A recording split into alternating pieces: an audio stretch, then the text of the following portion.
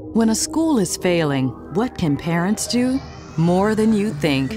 Here are 3 ways parents are making a difference. Number 1, the parent trigger. In Texas, if your school has failed for 5 years in a row, parents can petition to intervene. But best practices say it's better to intervene sooner rather than later. That's why in other states, parents can start the intervention after only 3 years. Number 2, the Achievement School District. Imagine a school that's failing year after year. Some states send in a dedicated team to take over the school and run it. In New Orleans, this program has cut dropout rates in half. And 3, investing in teachers.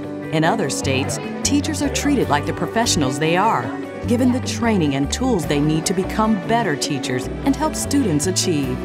These are 3 ways parents are helping failing schools. See more at TexansDeserveGreatSchools.org.